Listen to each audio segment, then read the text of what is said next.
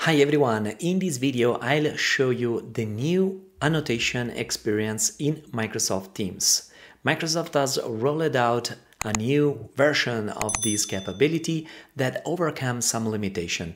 Okay, let me walk you through it. Let's go.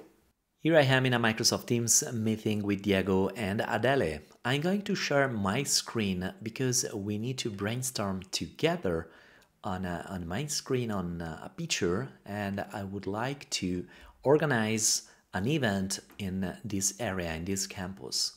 So going over in this area, a little panel shows up on top of my screen, and here I can start annotate my screen with my colleagues together. So I'm entering the annotation mode right now. And before digging into this experience, the first thing to check is the settings, because here I want to be sure that my colleagues are able to work with me on my screen. So I'm going to double check that this is properly checked, this item. All right, now I can start to sketch something. Let's select this pen. Here, of course, you can change the color, the size, the thickness, all things that you want. Now in this area we are going to have our stage. So I have now my rectangle here. I can then add the text. I want to have the stage here, and here of course I can change also the font color. I want to have red, bold, and I can even add a comment. Review it. Let's send this comment. Now this comment is also visible to my other colleagues. In the meantime, I can see that also Adele is sketching and drawing something on top of this image. I can add shape if I want. I can have a connector, for example, from this entrance to this stage. We have to do something. I can have a color, a different color.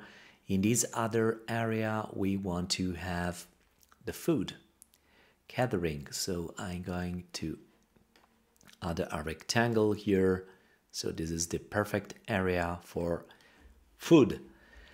So this is the experience that you have. The new addition is the first icon that we can see here. Let's say that I forgot to do something with my other software, so I need to switch back to Teams.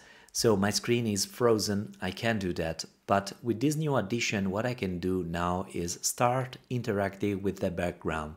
So I can pause this annotation experience and I can go back on Microsoft Teams, for example, or any other software that you want.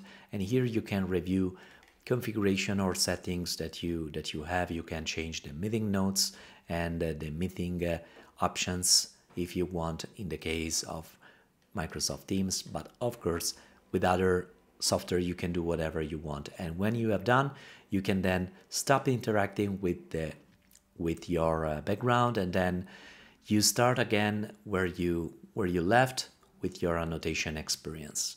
And when you are done with that, you can save a snapshot, and this will drop immediately an image in the whiteboard of this meeting. So I can click now on this link, view all saved annotation in whiteboard, and this will open directly the whiteboard page for my meeting. Let me stop now sharing my screen, and so we can see better where we are.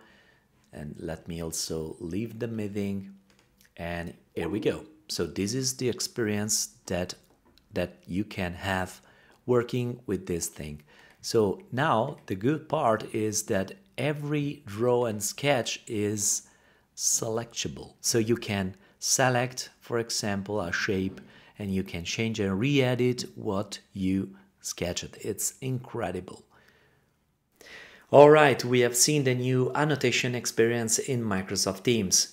If you enjoyed this video, please consider to subscribe, like, add a comment down below. Let me know what do you think.